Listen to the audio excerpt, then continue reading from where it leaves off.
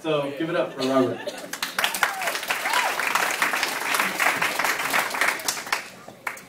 All right, well, like Jake said, I'm Robert Murphy, and I'm originally from Omaha. I'm an online campus pastor, which means I'm the pastor of a church that meets online at cccomaha.tv. I sometimes go by the online moniker Ram Hatter, so we may have crossed paths before on Twitter while talking about the show Lost or something else probably less important. So I grew up in Dundee. This is me in front of my house on Chicago Street. When I was 8 years old, my parents divorced, and like many kids who have gone through that, it was a life-altering event.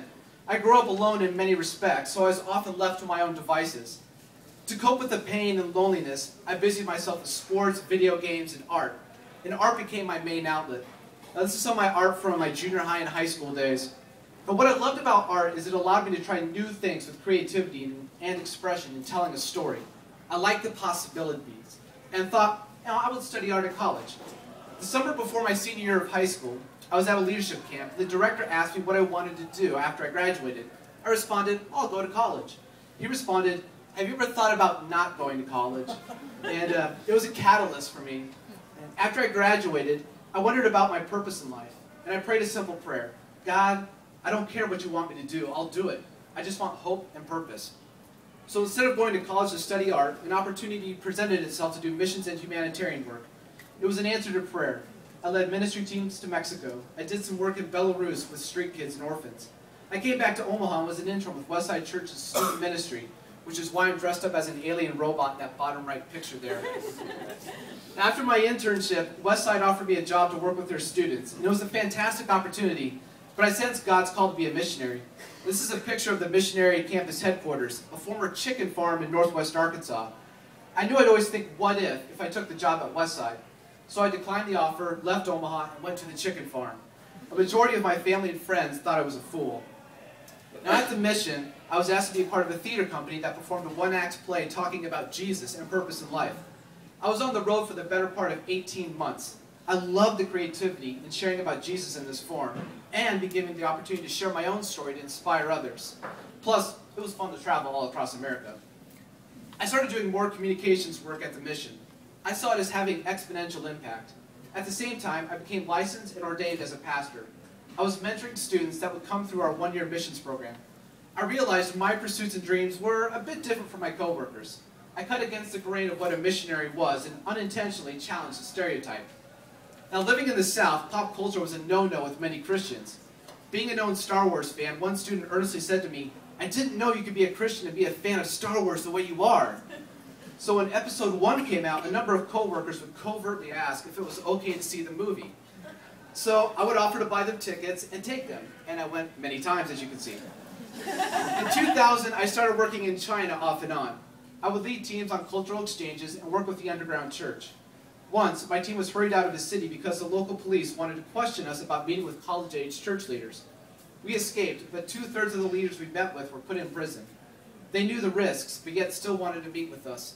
Their faith challenged me. And while I was a missionary, I met my future wife, Jana, and this is the first picture of us. For months, she never acknowledged me, and I thought she was arrogant. Then one day, I made a joke to a friend, and she overheard and laughed. I started to get to know her better, and I began to adore her. I found out she liked me all along. We were married 7 months after our first date.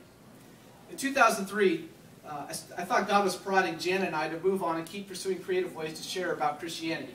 I considered every place except Omaha because I thought returning to Omaha would be perceived as the safe choice. However, after much prayer and thought, we realized Omaha was the next step. So in 2004, I started attending Christ Community Church and did freelance creative work. I began working for the church, helping them to build their comm team. This led to a full-time job being their art director. I was creating and producing pieces, and it was good. After a while, though, I became restless, and I wanted to do more hands-on ministry. I was beginning to look around, but God checked me on that, thankfully. God told me, before you can do a work, I need to do a work in you. For 10 years, I had struggled with a porn addiction, which I managed to keep a secret.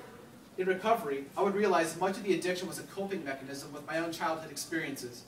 For my sake, for the sake of my family, for the sake of others, I needed to deal with this, or I was going to hurt a lot of people. I thought Jana might divorce me, but she loved and supported me. I took the next year and focused on my family, cutting back on a lot of extra work I was doing. I told my church leadership, and they were gracious and helpful.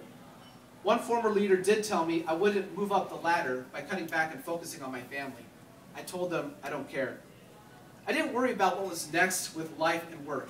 Instead, I focused on doing my best for that day. God was doing the work in me.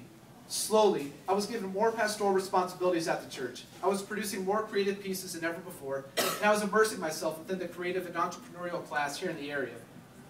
My leaders saw the impact of the work I was doing in and outside the church.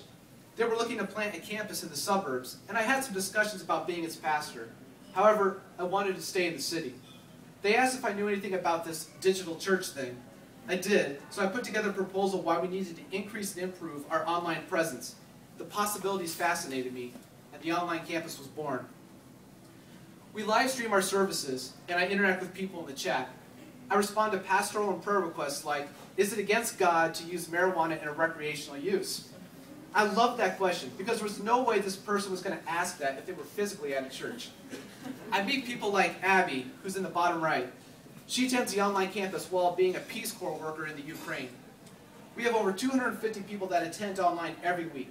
With the services, classes, and other events we stream, like discussions about human trafficking and the relationship between the church and the LGBT community, we've seen over 7,000 people visit.